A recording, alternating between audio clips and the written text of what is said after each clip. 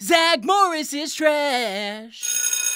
Zack Morris is overjoyed about his latest detention sentence. You know I'm the only kid on America's Most Wanted? No, but I'm not surprised. Kelly wants to know who has dates for her birthday party Saturday. Zack lays claim to his girlfriend's flesh, then gloats about Kelly to Slater. Belding's niece Penny is in town, and he wants someone to take her out on Friday. What's she look like? Zack forgot Kelly exists. Belding notes this is Zack's 9th detention. Zack swears it's 8. Number 8 was when you sold the school to the Japanese. I remain not surprised. One more detention, and Zack will be suspended. Not until cows give Pepsi, sir. He's only so smug because he's so dumb. Zack, who should be on his best behavior, shows up late to class chewing gum, then flagrantly passes notes, and gets caught. Twice. Detention. Guess cows are giving Pepsi sooner than you thought, Zack. Belding offers to make detention disappear if Zack will take out Penny. That's blackmail. Yeah, who do you think he learned it from? Zack laments wasting his Friday on a date with a Belding, giving no regard to Kelly, who he now has plans to cheat on. Kelly checks on Zack as he looks shittier than usual. Zack says he'll be fine by her party Saturday. Kelly reports the Max was booked. The party's moved to Friday. Guess there's only one thing Zack can do.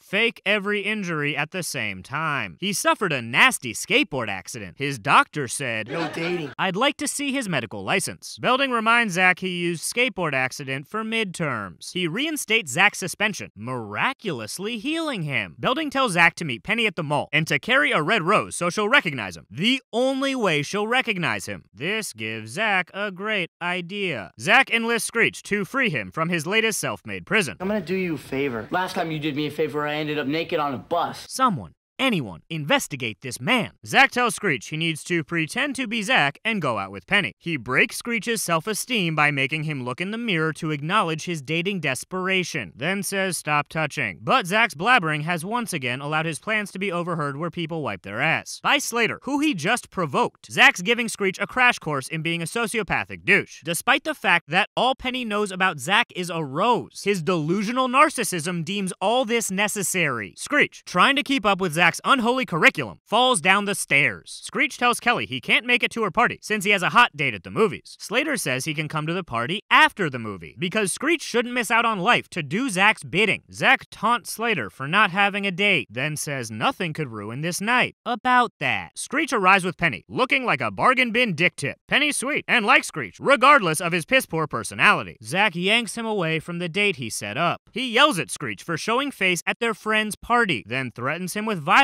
if he refuses to leave. But Screech, deep in character, disregards and disrespects his buddy. He's a dweeb. Full method Morris. Slater, antagonized once again, introduces Penny to Kelly in hopes of shining a light on the sewer scum Zack is. Penny tells Kelly she's having a great date with Zack Morris, and they're leaving soon to go get hot and heavy. Kelly is pissed the fuck off at this bitch showing up to her birthday talking about getting busy with her man. Penny's afraid she's about to get her ass kicked. They leave. Kelly demands answers. Would you believe we're on Totally Hidden Videos? No, because that's not a real show. Zack, forced to tell the truth, admits he put Screech up to the fraud. Kelly should be furious he accepted a date with another girl, but appreciates the trouble that went into his ass-saving con? No! Kelly, no! He's got you brainwashed, sweet Kelly. And we never see Penny Belding ever again, after learning she was a pawn in a cruel game and dating an imposter. She probably fucking killed herself. Let's review. Zack Morris was lucky enough to have a date with Kelly for her birthday that he forgot about at the mention of another woman. When warned he was on the cusp of suspension, got busted for the same offense twice in 2 minutes, instead of taking his punishment, took a date to bail himself out, and would have been fine secretly cheating until it was physically impossible. So he cloned himself, after revealing his scheme to the person he's been picking on, resulting in his double cheating on his girlfriend at her birthday party, and learned nothing. Because Kelly is an angel with infinite compassion he does not deserve. Zack Morris is trash. Zack Morris is trash. Zack Morris is trash. Zack Morris made Tori late to the class ring meeting to feel her up. Belding opens the floor for suggestions. Ox has a good one. Zack insults him. It actually makes sense.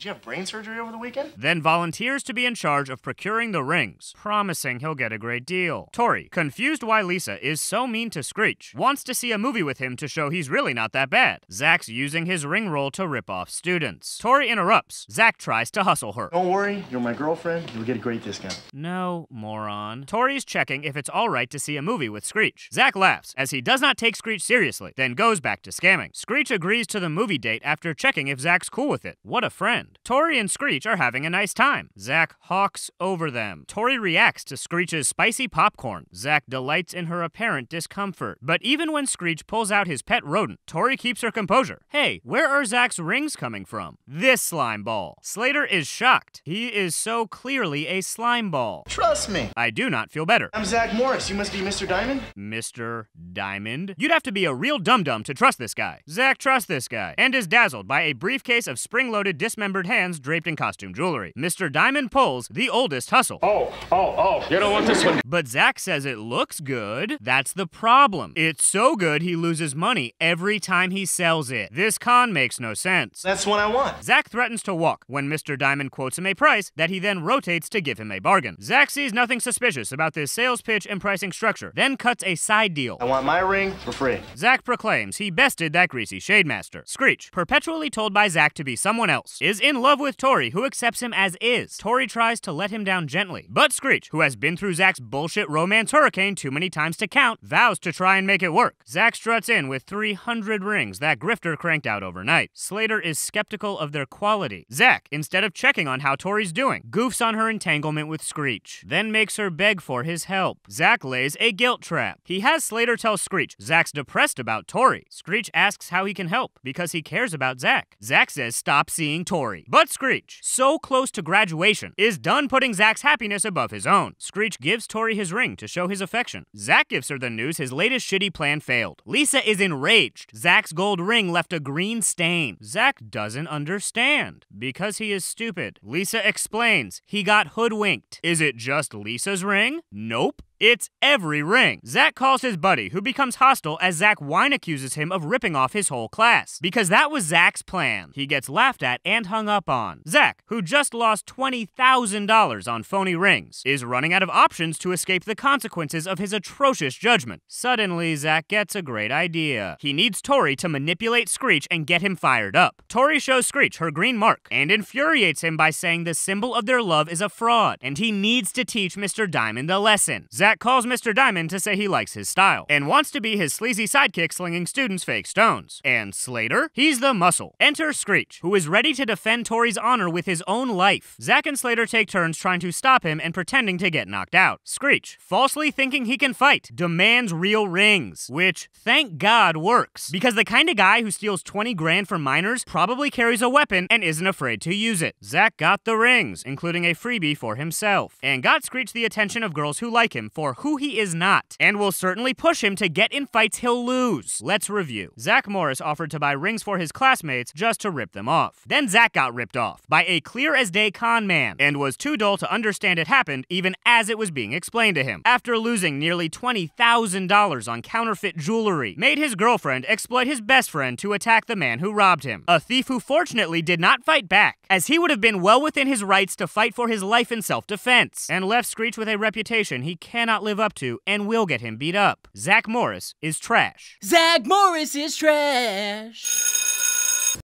And now, the long-haired businessman. I can give you a week or two to digest these numbers. Yeah, I'm gonna need this is a hefty guys, thing to I hate to interrupt. We've got a bit of a code red situation.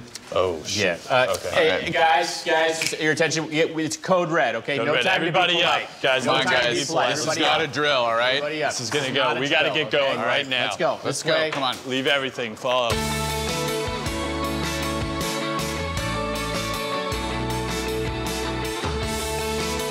Zack Morris is trash. Kelly bothers Zack with the drink he ordered. She wonders about life after graduation. Hopefully I'll be at college living in his sorority house. Zack once again mistaking any building with women for a brothel. Screech bought Lisa a gift in a final push to win her heart before school ends. Everyone politely explains. At this point, he should give up. Everyone but Zack. Don't listen to them. If you like Lisa, go for it. Don't give it up. The recruiter from Lisa's dream fashion college is flying in. She needs to impress her. Zack suggests a fashion show. What's his angle? And how will Lisa pull it off? Well, I'll help you. The Zack Morris kiss of death. Screech gives Lisa her gift. It's real gold, with something special inside. Zack allocates all the sewing manual labor to the ladies. Him and Slater will find a venue for the show, and, handle other details. Interview the models. So that's his angle. Lisa needs this to go well, as her entire future hangs on this event. Zack booked the Max to host Lisa's show. You know, that place they've had fucking everything for years. Great work, lot of hustle. He also booked Screech as the announcer. Lisa objects. Screech doesn't know fashion. I'll be writing everything he's gonna say. Trust me. Lisa, please, think about what you're going to say next. Okay. Oh, God damn it. Lisa's working on designs, like this magic eye shirt. Stare long enough and you see a douchebag. Zack lies and says these ugly clothes are very good. And don't forget him when she's famous. I can never forget you, Zack. I hear that, sister. But when Lisa goes in for a goodnight hug, Zack makes a beeline for Smooch City, then says nothing, leaving her confused when she needs to focus. Lisa thinks the kiss was just a clumsy mistake. Jessie says premeditated is Zack's middle name. Jessie breaks the news to Kelly, who giggles that her blonde problem is now someone else's. Lisa doesn't think Zack was coming on to her, overlooking his incessant trust me language and egregious flattery. Zack's in a robe telling women to smile. This can't end well. Lisa's nervous at showtime. Zack says the word every woman loves to hear. Relax. Which does not work. Zack decides now is the perfect moment to talk about last night. Zack's mumbling maybe it's time they take things to a handjob level, when Lisa says the kiss was nice, but more importantly, thanks for helping with the show. I love working for you. Not proper employee conduct. Zack makes a move, knowing Screech is here and could see them. Screech sees them and is obliterated. Zack's wearing Lisa's pants that are fortunately equipped with erection-hiding fabric walls. Lisa greets the recruiter and hands it over to Screech, who is in emotional apocalypse. Screech takes out his heartache on Lisa's designs, airing his misery for everyone to hear. Zack goes off script to yell at Screech for going off script. Thank you, Zack, for destroying my life. I hear that, sister. The show's ruined because Zack decided to get horny during what should have just been a conversation. But despite Zack's best efforts to demolish Lisa's future, her clothes won over the recruiter. Jessie found Screech's note for Lisa. It's a beautiful letter of love and good luck. Zack, to make himself feel better, goes to find Screech. He corners him. Screech asks for space. Zack does not oblige. Screech distances himself. Zack selfishly follows. Then makes this great excuse. I didn't even know what was happening. He never accepts responsibility or says sorry. Screech, shattered, wants to fight Zack after school, knowing he'll lose, because that's the only kind of shit Zack's primal caveman mind understands. Zack scoffs at Screech and enjoys that he drove him insane. Guess that kiss really shook him up. Lisa's trying to talk about their developing complicated relationship. Zack makes a not-so-subtle pitch for boning. It feels good inside. Zack tries to back out of the fight. That's fully his fault. Screech labels him a coward. Accurate. Slater intervenes, but Screech is out of his mind and in the kind of pain where it might be nice to get your ass beat just to feel anything. Zack diffuses things by scream apologizing. Sorry I hurt you, alright? Scream apologizing is not a thing. Screech exposes Zack for knowingly picking Lisa of all girls, then exposes one of his stupid titties. Zack says if he knew it would bother him, he wouldn't go out with her. A conclusion he could have come to earlier. Lisa does what she should have done years ago. She stops being mean and gets honest. They'll never be an item, but her and Zack like each other. Screech puts his anguish aside to be the bigger man and gives their blossoming romance his blessing. Except that's the last we hear or see of Zack and Lisa dating. Ever. Seriously, are you fucking kidding me? Let's review. Zack Morris saw his best friend hopelessly in love with Lisa for years. Instead of telling him to move on, told him to keep going, then offered to help with Lisa's show just to prey on models. When there were no models, he preyed on Lisa, then sexually targeted her at her most vulnerable and broke his buddy's heart into a million pieces, with no regard for how this might impact the show and Lisa's chances at college. Instead of giving him space or apologizing, pestered Screech with non-excuses that pushed him deeper into rage-fueled insanity, then used Lisa to force Screech into accepting their relationship he had no intention of seriously pursuing. So all of Screech's pain was for nothing.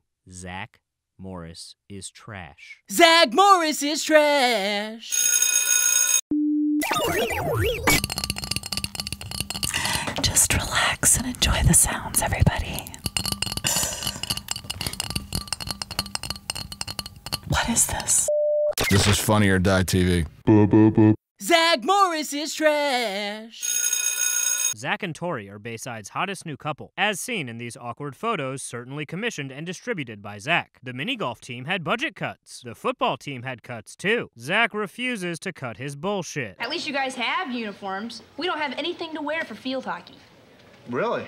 I'll have to check out your next game. Tori transferred to Shop, a class she loves. From home ec, a class she hates. Zack thought she loved home ec, both because she is a woman and he never listens. Belding somberly reports a wealthy alumnus, Frederick Field, passed away and left $10,000 to the students in his will. Zack instantly has a plan to dishonor his memory. I say we rent out the Forum, have a private party with the Laker girls? A plan he retracts after remembering Tori exists and has ears. The will stipulates the donation must benefit Bayside. Zack proposes improvements to the underfunded sports programs, like a dome to cover the baseball field that costs $990,000 more than they have. Tori thinks some non-idiotic improvements to the sports team sound great. I mean, all of our teams are in financial need. Zack says not so fast. Are you saying that girls' sports don't count? Girls' sports count, just not enough to get money. Provoking a gender war on Fred Field's dime before his cold corpse is in the ground. Belding funnels the riotous energy Zack unleashed into a best 2 out of 3 battle of the sexes, with fashion inspo from the local Palisades chapters of the Crips and Bloods. The winning team gets the $10,000 presented at a dance on Friday. First up, solving a rebus puzzle. Zack has an unfair advantage, as reading pictures like whole words is the sweet spot of his mental potential. Zack gloats over his subliteracy. Challenge 2, reassembling a car part. Zack puts all the pressure on Slater, then loudly disparages the ladies. Those girls couldn't even pump their own gas. Zack can't fathom his mechanic girlfriend knows enough about cars to win. Round 3, a bake-off determines the victor. Zack has a cunning strategy to win. Cheat his balls into next Thursday. Zack replaced their oven with a trick knob to burn their cake, with zero consideration towards the possibility of burning the school down. They win. Zack loudly celebrates his fraud, leaving Lisa with an inexplicable culinary failure that will haunt her self-esteem for life. Because Zack is so bad at crime, he gave Screech the only evidence that could convict him and failed to mention he should not take it directly to the girls and blab about their plot. Tori wants to teach Zack a lesson. Yeah, best of luck, Tori. Zack's been working tirelessly to guarantee the girls don't see a penny. And Screech, sponge of Zack's sadness, only got $5 for his team despite doing all the dirty work. Meanwhile, every guy at Bayside is getting the cold shoulder from every girl, including Zack, about time. Lisa and Tori say they know Zack cheated. Despite being caught red-handed, Zack lies to Tori's face at the infancy of their relationship over Mr. Field's dead body. Until Zack confesses, no guy is going to the dance with any girl. Zack lies to a horde of teenage dudes that slightly newer football jerseys are more important than ever having sex. Then guilts Lisa and Tori for ruining one of their last high school dances by holding him accountable to his fiery deception. But all it takes is Tori touching Zack's tie to completely eradicate his convictions. He tries to quietly admit to his sham, but is begrudgingly forced to do it at a volume people can hear. Zack can't believe he's saying this, but his hard-on won't allow him to cheat those women out of a dead guy's charity. Guess the death of a loved one really makes you grow up fast. Tori, who has integrity, says the girls won't accept the money until there's a tiebreaker, so they limbo for it. Freddie Field would've loved this shit, probably. Who cares? Tori wins, because unlike Zack, she has a backbone, and she's sharing the cash with the guys, something Zack never would have done. Let's review. Zack Morris took a stranger's charitable dying wish and turned it into a gender war set on depriving his peers. A war he'd rather die in a fire than win fairly. When his shoddy con was discovered, like it always is, he made everyone suffer to prove a point he stopped believing after 1 second of horniness. Because Zack Morris never gave one damn about Fred Field, or anyone else at Bayside. He only cared about himself. Zack Morris is trash. Zack Morris is trash.